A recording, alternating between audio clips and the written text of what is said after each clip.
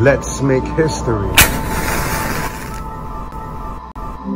So the 7th of July just passed. It was yesterday. And back in 1928, the year my Uncle Cookie was born, was the first time that sliced bread was sold in Chillicothe, Missouri. Now that's in northern Missouri. Right, and north of that is Iowa. And the inventor of the machine to slice the bread was actually from Davenport, Iowa. And so he was working on it for a while and finally got it done in 1928. And Chillicothe claims to be, the home of sliced bread. However, there's a store in Battle Creek, Michigan that's disputing that claim. They're saying that they were the first ones to sell sliced bread. Now, they don't have the receipts to back up that claim. However, they use the same machine that Otto Roweber, who's the creator of the machine, that he created. So,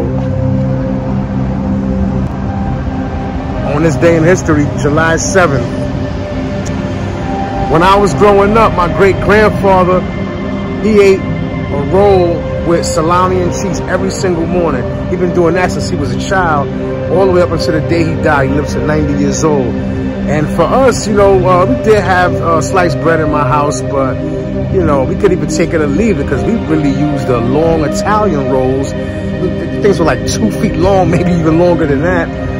That or even better would be the pan sobao, or also known as pan sobado. And it's like the Italian roll, except it's a wider arrow type of bread, shorter and wider.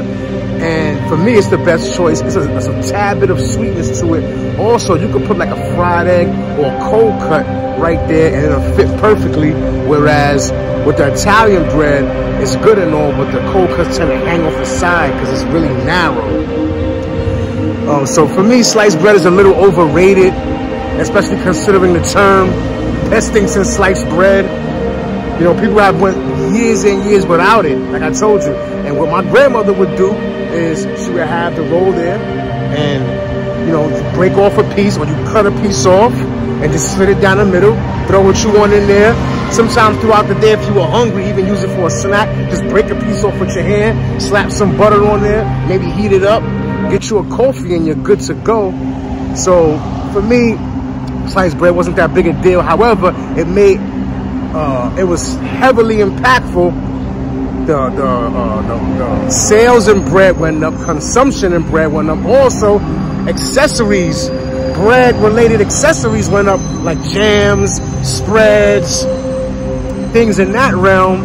Because the bread was more accessible, people didn't have to cut their own bread, which is what they did beforehand. So now they ate bread more because it was just an easier process. But I tell you, for me, with sliced bread also comes all those preservatives that it tends to be loaded with, because once you cut it, you have to go out your way and make an effort to keep it fresh longer, because once you open it, it's prone to go bad. Otto mulled over this idea for years, and by 1916, he decided to sell his jewelry stores and make his bread slicer a reality. The mechanical bread slicer was off to a rocky start. At this point, most people would have given up. Luckily, Otto wasn't most people. By 1928, he'd created a machine that both sliced and wrapped loaves of bread.